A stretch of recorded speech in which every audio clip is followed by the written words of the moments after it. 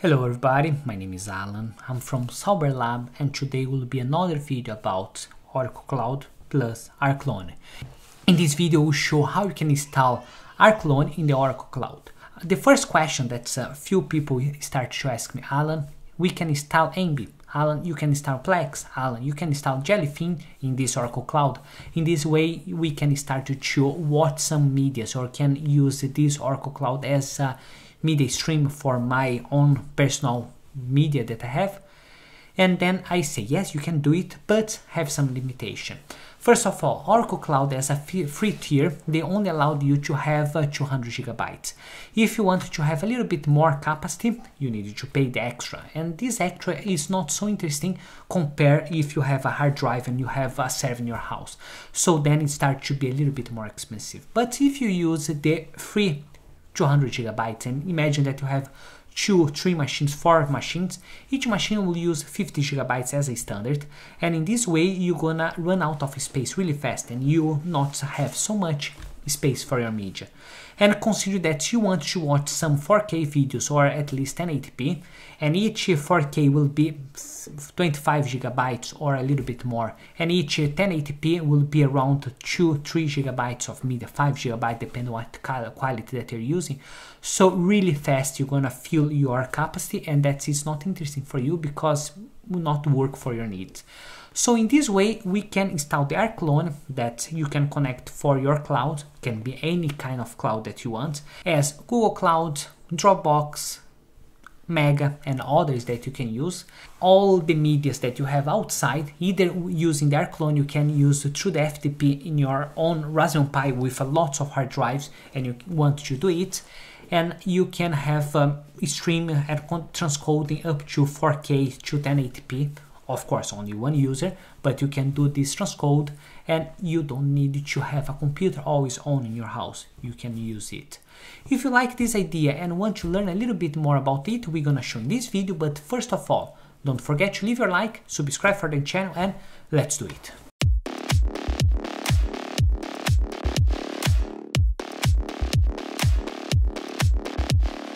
Before we start to do any installation, let's go to our system. First of all, I just create an instance here. This instance is running Ubuntu server. It's a little bit different installation if you're using the Oracle Linux. Other thing that's interesting to remember, that my free trial stopped to work, but I still have all my instances that will be always free, so it's great for me. If I go a little bit down, I know that I'm using the Ampere system with only one core. I have 6 gigabytes of RAM and 1 Gbps of internet network. This machine I just create, so will not have anything. To access this machine, I will use this IP address plus the user. The way that I normally like to access it is through the PuTTY, so I will open my PuTTY and already have my user that I create at and the IP address exactly the same. Other thing that I did, it's in the SSH already add my author where it's my private key, the same way that I show you how you can create or generate your private key. Now we can connect it.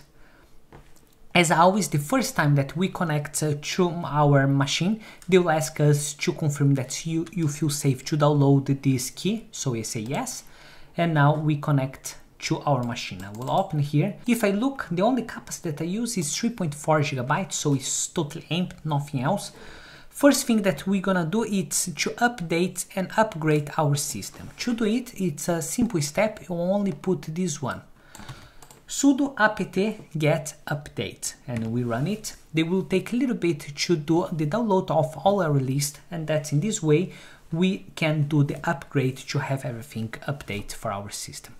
Once that they say done, now we can do the upgrade. To do it, it's apt get upgrade, and we run. In my case, it's only 144 KB, so it will be quite fast. And I put yes and wait a couple of minutes until they finish. Once that we finish to upgrade our system, we need to install the core. First of all, before we start to install our Rclone. This one, it's only to guarantee that we have all the application required to do this installation, so we're gonna run sudo apt install core. Good, we just finished to install it. We're gonna clear our page to be a little bit more tight, and that we're gonna install our Rclone. To do it, we're gonna install core https://rclone install sh, and we run it, and it's complete. Okay, now we can clear our page again, and that's we're gonna type rclone config. One thing that's important you should look and to save this information, it's notice your configuration file has been saved in home ubuntu.config rclone config. So we're gonna copy this one and save on the side because you're gonna need to use it after. Once that you save this one and keep save, because otherwise you're not gonna remember it, we can start to create our remote. How we gonna do this remote? Basically, we're gonna connect our server to a cloud system. You can have any cloud that you want. In our case, we're gonna do a Google Drive, and after this one, we're gonna encrypt this data, or at least to keep my data encrypted, that my cloud provider cannot see exactly what I have.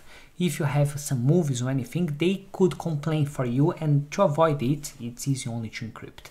So now we're gonna come here and put new and enter. They ask you to define the name, so we'll put G Drive, can be any name, but in the case I will use Google Drive, so it's obvious, or at least it's good to put G Drive, and put enter. Now they give a big list what kind of connection that you want to do. In my case, I want to do a connection for Google Drive, and it will be Drive, and I put enter. Now they ask if you want to connect to your Arthur key. Yes, it's important to do it, but in our case, we're not gonna do it.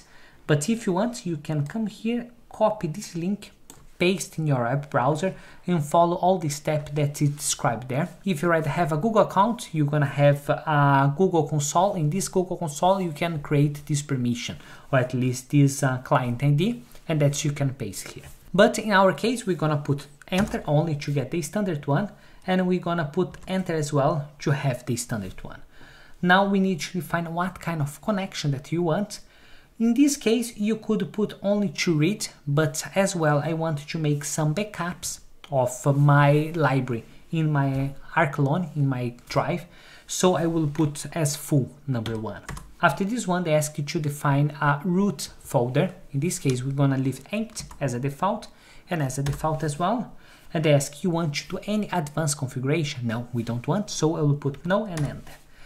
Now come the time that you need to configure, or at least add all the configuration to this Rclone. Remember, we are using a virtual machine, so we cannot put yes in any case. We should not put it because it will not work. So we need to put no and enter.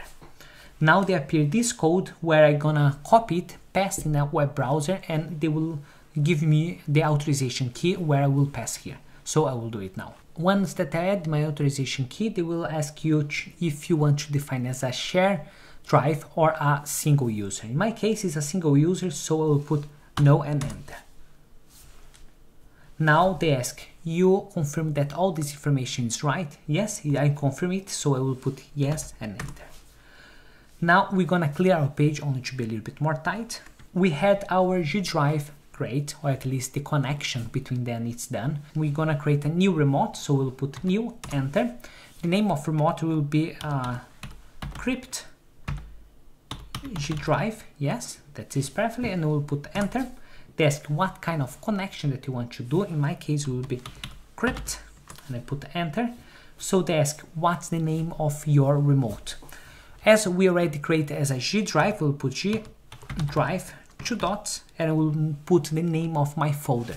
You could encrypt all your data in your G Drive or your Mega or your any cloud that you use. Yes, you can do it, but it's not good because it will be overload, and that's when you want to only use as a normal cloud, you will have a problem. So let's enter in our folder. In my case, I create as a name MB because in that time I was using more MB, and that it became lazy to change. I could make only media, and that will be the better name. But in this case, I will leave this way and put enter. So now they ask what kind of encryption that you want to define. In my case, I want the standard one, so I'll put 1 and enter. Now they will ask you if you want to encrypt your folder. Yes, I want to encrypt. In this way, no one knows what is inside this folder, so I will put 1 again and put enter. Then they will ask you to use your password, or at least create a password. If you are doing this in the first time, I really strong suggest you to create a random password, really strong one, and keep it safe in another place. Keep it safe, because if you lose this password, gone. No chance to recover. It will take ages to recover, basically impossible. So keep it safe, and as well generate a hard password. But in my case, I already generated it, so I will put yes, and that I will add my password. Once that I finish to add my password, they will ask if I want to do any advanced configuration, so we'll put no and enter, and they ask us to confirm. Yes, seems alright, I think that is no issue at all, so I will put yes and enter. Now I can come here and quit this page and clear again. How we can check if our configuration work well? It's simple, we can put Rclone ls, and the name of configuration, in my case was crypt G drive, and I put 2 dots after and I run it. Once that I run, they will show a list of all the applications that I have. If I don't want it to take too long, I will put Ctrl+C and that it will stop. In your case, you can do it.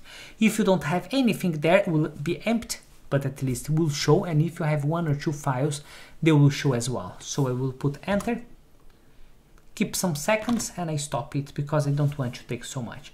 So here I have all my backups and all the information that I had, so it's fine. I can clear again this page, and now we need to start to do our configuration to make our mount. But you have 2 options, or you can do only a mount, but this way if you restart your computer will stop this mount, or you can make a systemd, that's all the time that you restart your computer will be start this service. So let's create this service.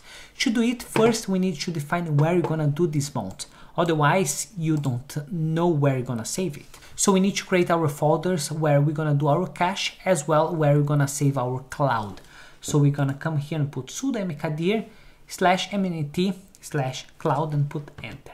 Now we're gonna create our other folder where we'll keep our cache.